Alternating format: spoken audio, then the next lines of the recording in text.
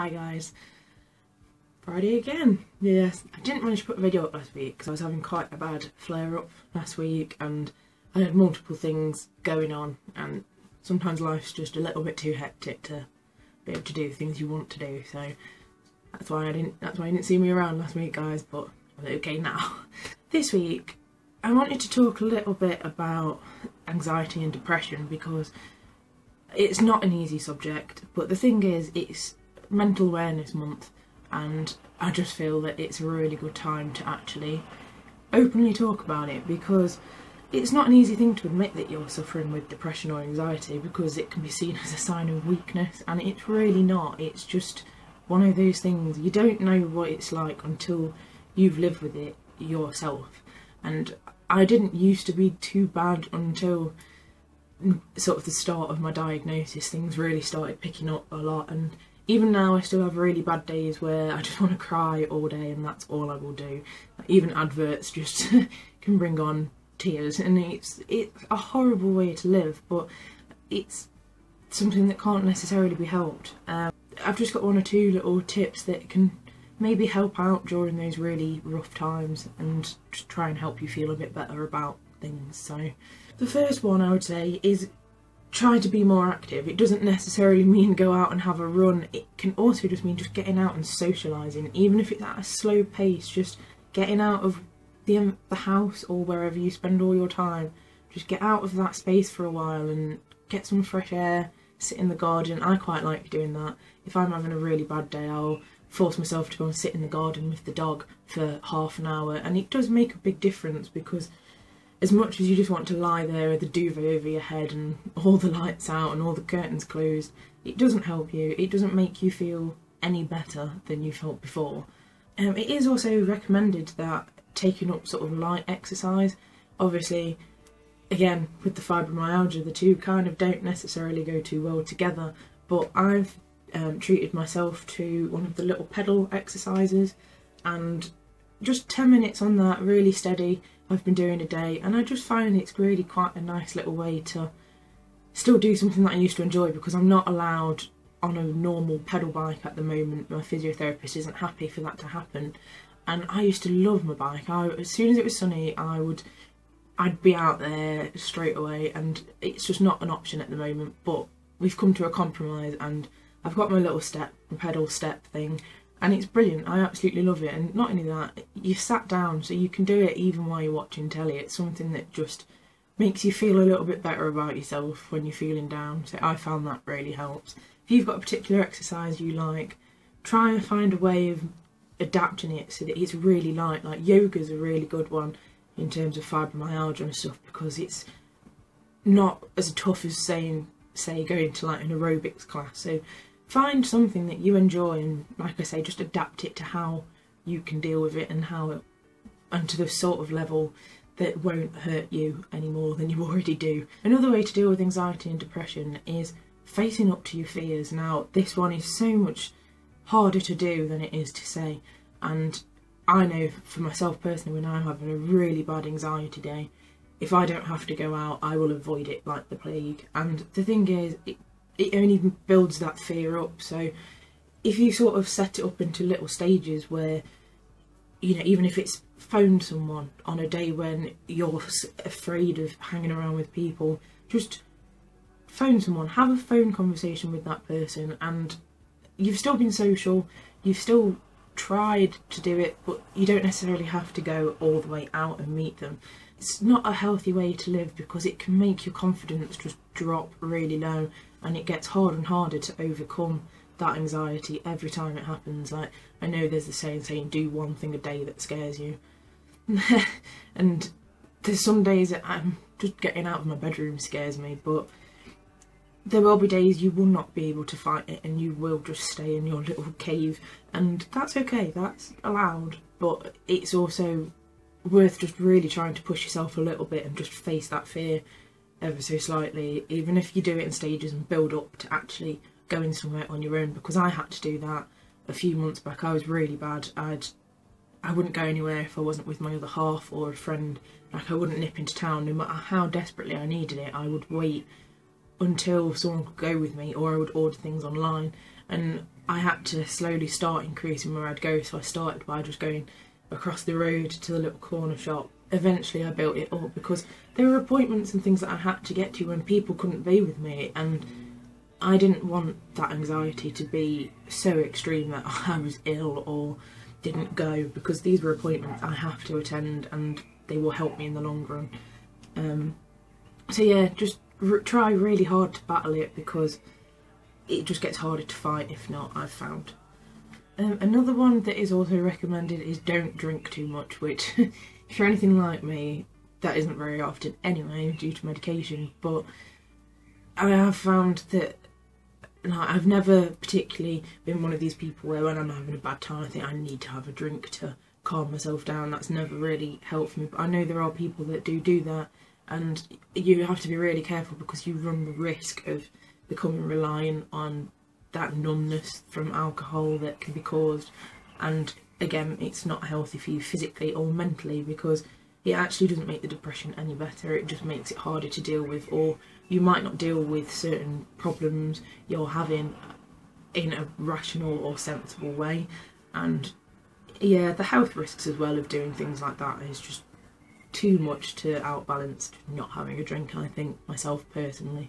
One of the biggest things that I've found has helped is having a routine, because during a really bad bout of depression I found I sleep really badly, worse than normal, and your brain is just constantly on the go, and it's just non-stop. You can't escape it. It can come and pounce at you anytime. You can be feeling absolutely fine, and then all of a sudden it's like someone's put this coat on you that is just so heavy you can't take it off.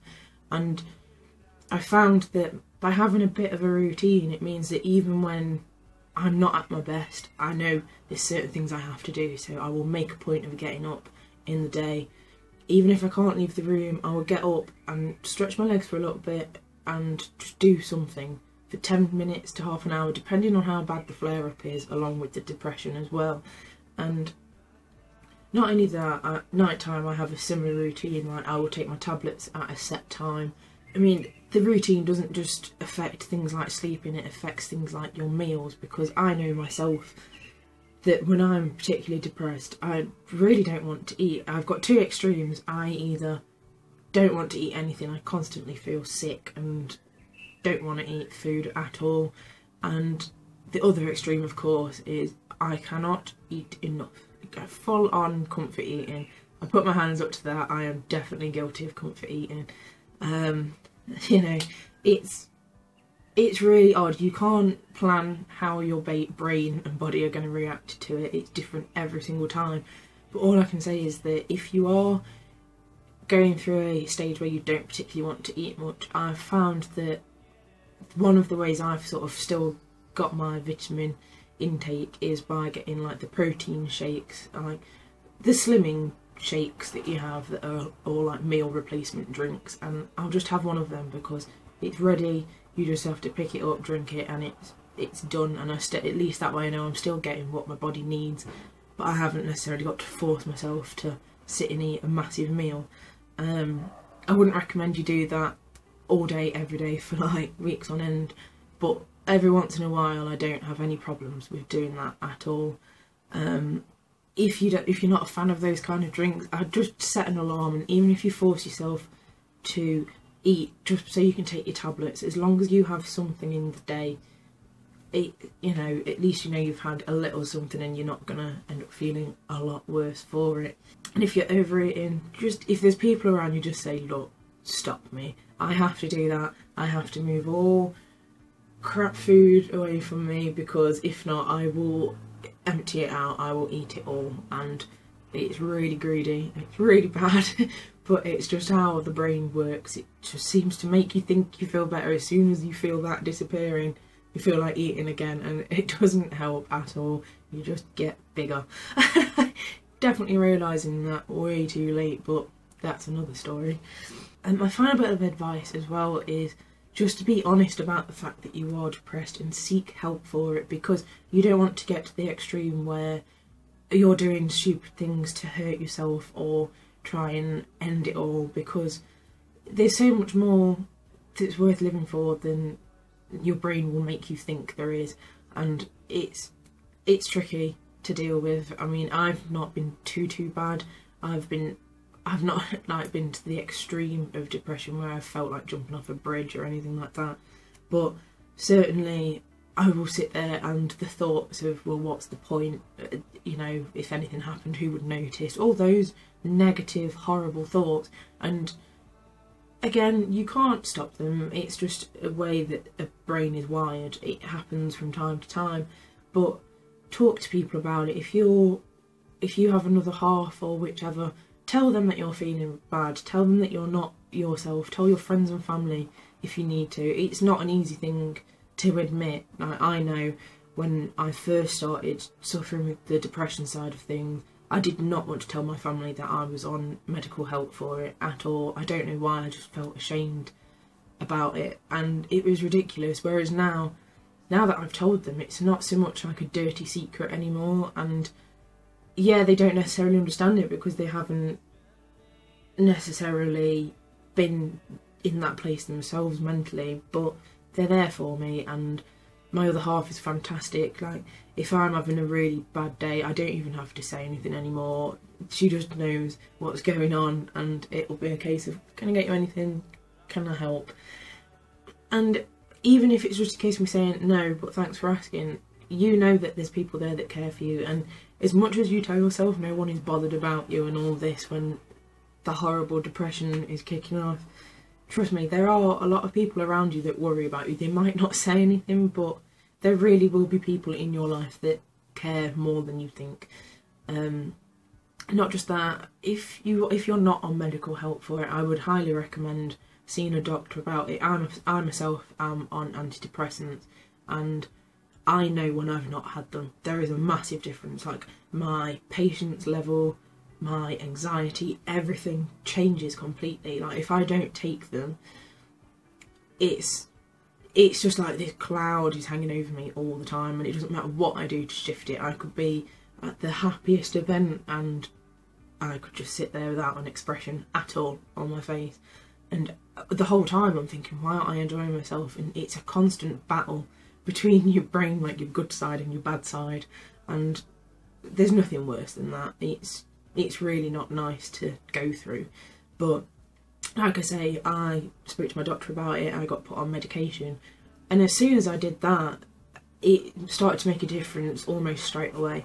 The only thing I would say, obviously it varies from different medications, but I know a lot that I've been put on, the first 2 weeks they say is worse than once they kick in, because it has to build up in your body, and you definitely, if there are any side effects, that's when you're going to feel them, because it's all new to your system and you have to take them every day. If you miss one, you have to start again. So it's, again, if you watched my fibrofog video, I said about my medicine box, set it up so you know they're in there and you're going to be taking them, because it really does make a difference. It just takes that level off a bit. Don't get me wrong, I still have days where I'm really bad for anxiety or depression or both, but generally I have more better days than I do worse days since taking medication for it.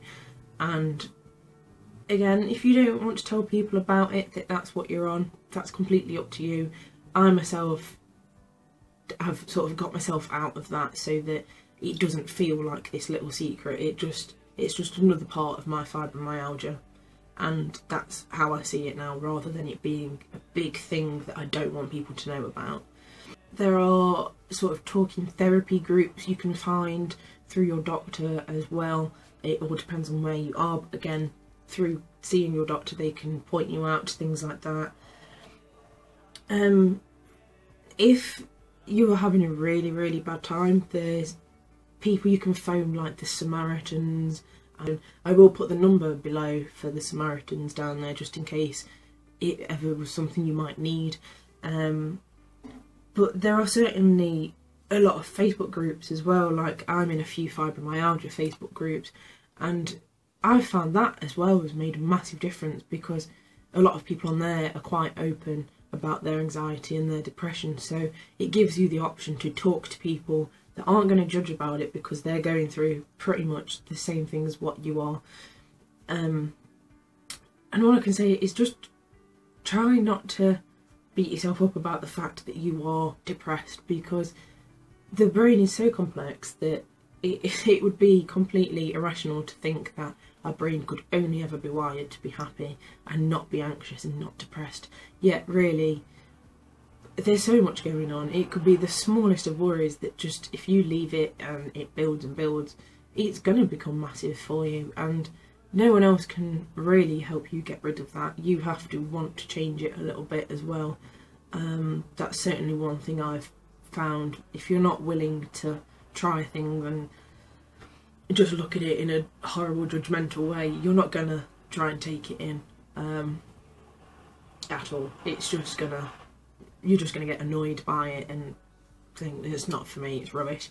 And actually you might, if you give it a chance, it might be really helpful and you might feel fantastic for doing it. And the final tip I would give in terms of dealing with anxiety is, through pain management we were taught a lot of mindfulness practices.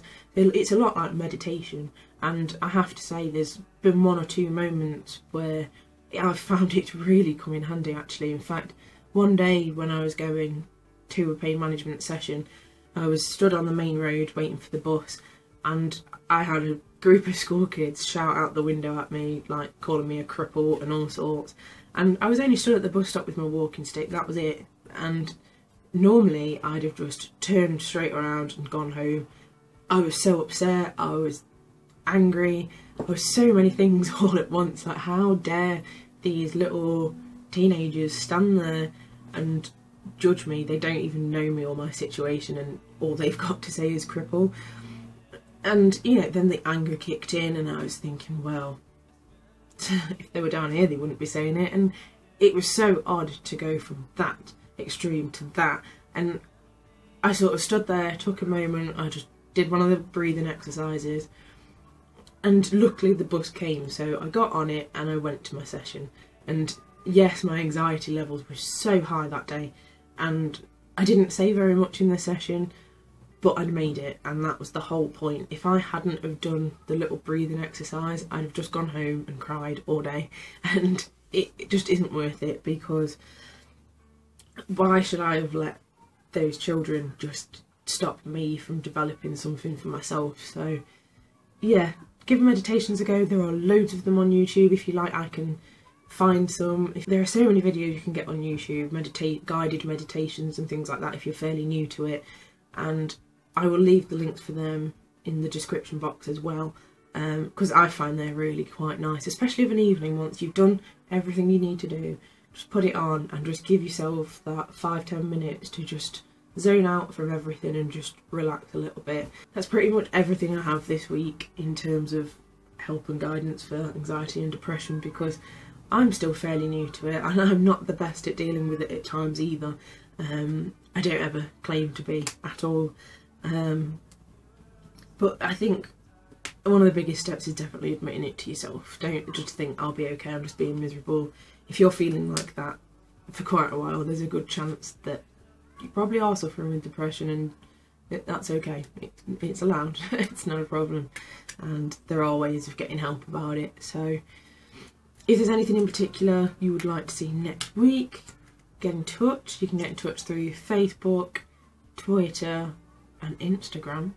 I keep forgetting I have these three, that's really bad. Yeah, but you can get in touch with me on them three. I will get straight back to you, and I hope you're all feeling okay. See you soon, guys. Bye.